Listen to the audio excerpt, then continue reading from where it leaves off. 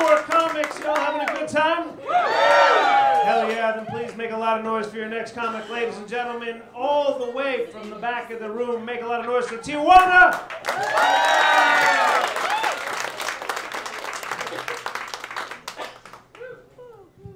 Hello. My name is Tijuana. Yes, and I'm originally from Los Angeles, California. Yeah. I moved to Montgomery, Alabama 13 years ago to get away from the Bloods and the Crips. Didn't realize that Alabama got their own version of games. Roll Tide and War Eagle. Oh, y'all know about that? It's deep, huh? Yeah. I hate my job. I resent caring for people, especially those that don't care about themselves. Unfortunately, I'm a registered nurse. That's what we do with our job. Yeah. Basically, I'm paid to care for all people. But sometimes I feel they don't pay me enough. They don't pay me enough to take care of fat people. I'm sorry, morbidly obese people. I'm talking fat people weighing 6, 7, 800 pounds. Anybody seen that reality show, My 600-Pound Life? Yeah, that's the fat, that's the one I'm talking about, them ones, yeah. These fat people are getting sick and coming into the hospital and expecting and demanding care. These fat people know they can't fit. They can't fit in the CT machine, they can't fit in the x-ray. Hell, the standard hospital bed is a twin size. Them fat people know they need a California king. You said you saw the show. If you watch My 600-Pound Life, you know they be in a big old king-size bed. That's what they, that's it. Be in there talking about, is this the biggest bed y'all got? Excuse me, sir, but your Grady's big boy bed upgrade card has expired. Fresh out. They know they need to make arrangements. Let us know so we can order the bed for you, but we don't have big boy beds just laying around.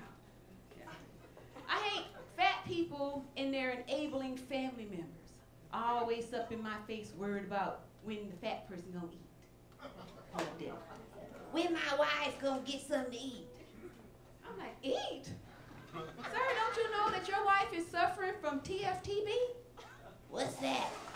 Too fat to breathe. Hell, eating is what got her fat behind in here weighing in at a whopping 635 pounds in the first place. Trust me, sir, your wife can miss a couple of meals. Let's maybe work on her breathing first, and then we'll worry about food. Yeah. And now I say that kind of stuff, but now I'm getting letters from HR on what not to say to fat people in her And they're taking it far. Like I wanted to go out last night, but I had to come in early because I had to get up early for my sensitivity classes at work.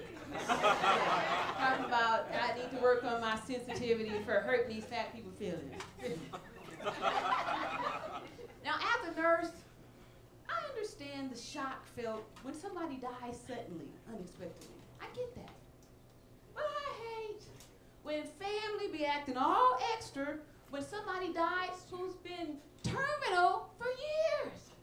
Family all up in there, oh Lord Jesus, they done killed mama. They done killed my mama. Jesus, why? Why, Jesus, why? Why? Is she dead? Is she dead? Is she dead? I be like, stop. Just stop it. Now you know full well that mama been curled up in a fetal position for the last 6 months in a coma, vegging out, so this should be no surprise. This should come as no surprise to you. To be honest, mama been dead. We just been keeping her body around so me and the doctor can get paid. So I should be mad. I was counting on that overtime on my paycheck this week. I'm trying to buy a boat. Thank you. That's my time.